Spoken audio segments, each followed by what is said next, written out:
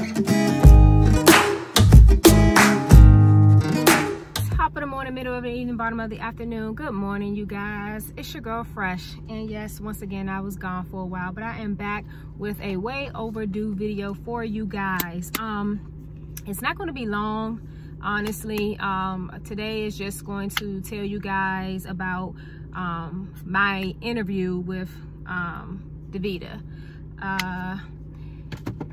You know, you go through the recruiter phase over the phone, and then they, you know, call you through, talk to you through emails. You set up an interview, and I was supposed to have a panel of 4, but they were doing so much hiring at the time that I only ended up with a panel of 2, and then the other 2 from the panel were in another room interviewing someone else. So that kind of ease some of my nervousness, because I was nervous. I was like, oh my God, a panel of 4, oh my goodness, that's going to be a lot of questions, etc., etc.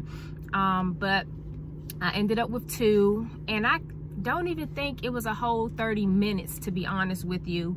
They asked like just situational questions. What would you do if this, or tell me about a time that this happened. You know, they're looking for scenarios where, you know, something happened and how you handled it and what was the end result type things, which most jobs nowadays are doing situational or behavioral questions.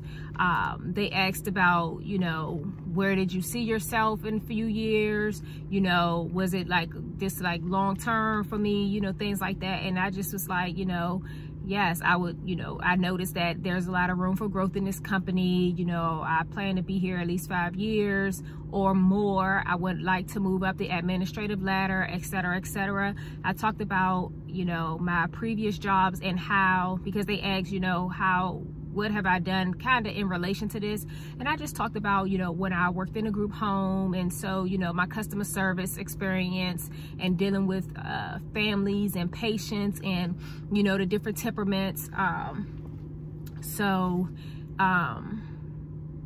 They ask questions, and then for your part, you need to also make sure you ask some questions. You know, ask questions about the company. Go on the internet, research it, find some questions you can ask. You know, why they're still there. You know, ask them. You know, find something to ask them so they'll know that, you know, you're engaged and you're interested.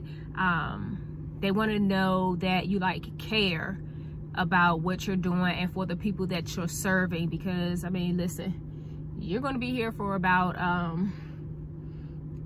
10-11 hours a day, so you're going to be dealing with these people all day, every other day, etc., etc. What else? Blah, blah, blah, blah, blah. To be honest, yeah, it really stayed around situational questions. They asked me, I think they had a paper, I would say it was probably like 10 questions. And do not be afraid to, if you want them to skip and go to another question and then come back to it, or if you need an example, you know, definitely say so. You know, there's nothing wrong with that. There's nothing wrong with going back, you know, to answer something after you had put some thought into it. Be confident. You know, express that you're, you know, open to learning and always trying to grow and learn more, you know, things like that. You know, they ask you, can you work the long hours? They tell you about it a little bit, and I would say use that time to ask as many questions as you can about it, just so you can get a better understanding. You know, in Maryland, our ratio is 3-to-1. In other states, it's different. Some is 4-to-1, etc. So,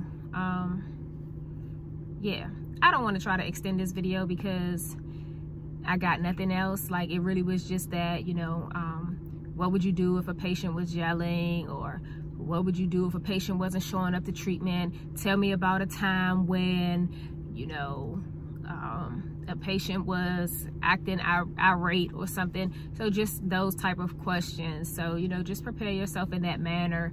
And remember, I had no experience coming in here, and I'm here now, you know, so I showed that I cared. I have previous healthcare experience. I want to grow in this company. There's a lot of potential in this company. I plan to be here a long time.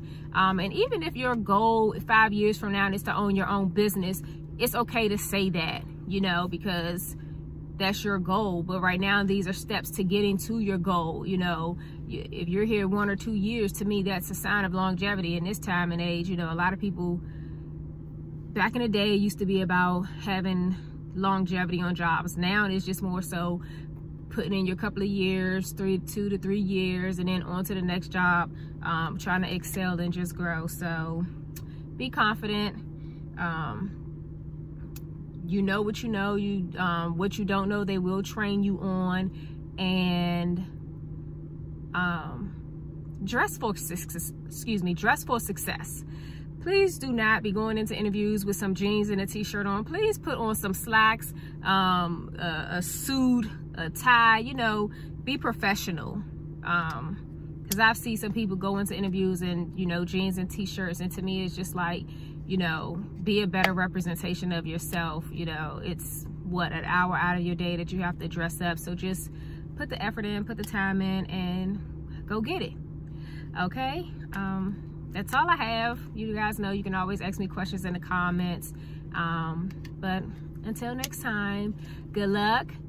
I hope you guys that are in training continue to press through it. Good luck on your exams. Good luck on those ones who are taking a CCHT or Bonet.